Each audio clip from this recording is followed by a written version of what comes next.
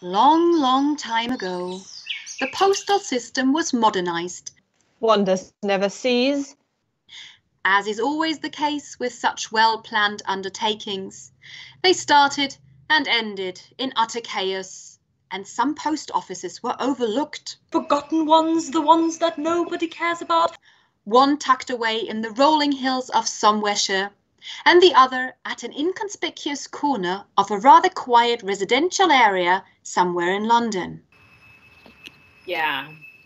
The world changed, and people no longer sent letters, until one day Lady Susan, the most accomplished coquette in England, had taken to letter writing after having been the object of a full-blown social media scandal.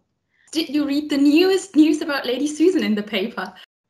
To the delight of some of the staff, Lady Susan's letters all needed to pass through either, or both, of our post offices, and they were eagerly expected, because the secrecy of the letter really isn't what it used to be.